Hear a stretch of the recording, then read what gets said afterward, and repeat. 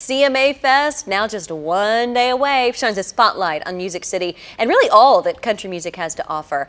But one town just outside of Nashville has been catching country music's eye for years and just recently earned a shout out from one of its biggest stars. News 4's Rebecca Cardenas has the history from Hendersonville. This plaque, placed here just 2 months ago by the Tennessee Historical Commission, stands where Johnny and June Cash's home once did.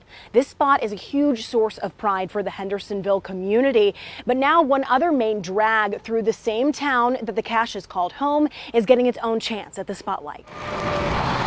The first sign you've made it to Hendersonville. There's just a special place in somebody's heart where you kind of come home. A town and a road that left a mark on country music star Thomas Rhett,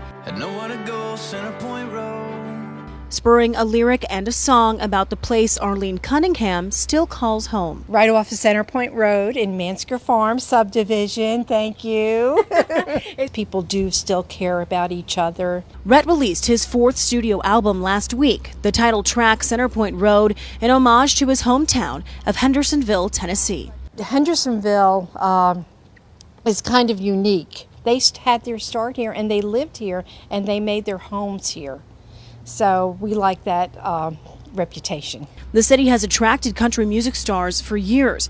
It's where both Thomas Rhett and Taylor Swift got their country start and where Johnny Cash settled down with June in the 60s. As far as what makes Center Point Road a worthy landmark, Cunningham says it's a part of town that stayed true to Hendersonville's roots amidst a boom in economic growth. There's still that neighborly feeling and that closeness that families like.